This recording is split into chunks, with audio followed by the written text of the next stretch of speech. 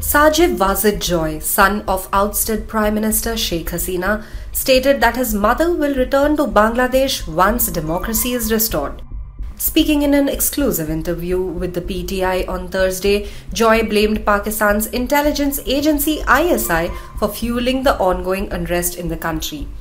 He accused ISI of orchestrating coordinated attacks and protests aimed at destabilizing Bangladesh. Joy, however, did not clarify whether Hasina will return as an active politician or in retirement. He stressed that the Sheikh Mujib family, which includes Hasina, will not abandon the people of Bangladesh or the Awami League, which is the country's largest political party.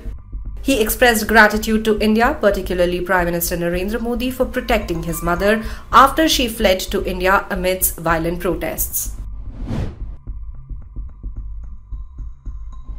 Joy appealed to the Indian government to help build international pressure for the restoration of democracy in Bangladesh, stressing that stability in the region depends on it.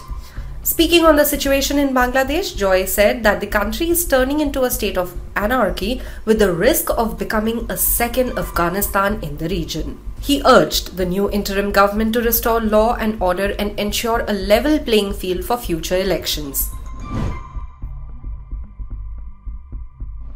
Joy also addressed the ongoing anti-India campaign in Bangladesh, warning that the Awami League's removal from power has given anti-India forces supported by ISI a free hand. He called on India to act swiftly to prevent further destabilization. Joy dismissed rumors that Hasina sought asylum in the United Kingdom or elsewhere, affirming that she remains determined to return to Bangladesh. He also refuted claims that Hasina's US visa was revoked. Finally, he highlighted the ongoing violence in Bangladesh, where the death toll in anti-government protests has climbed to 469, with 440 deaths reported on Wednesday alone. He insisted that Hasina did not flee to save her own life, but to prevent further bloodshed.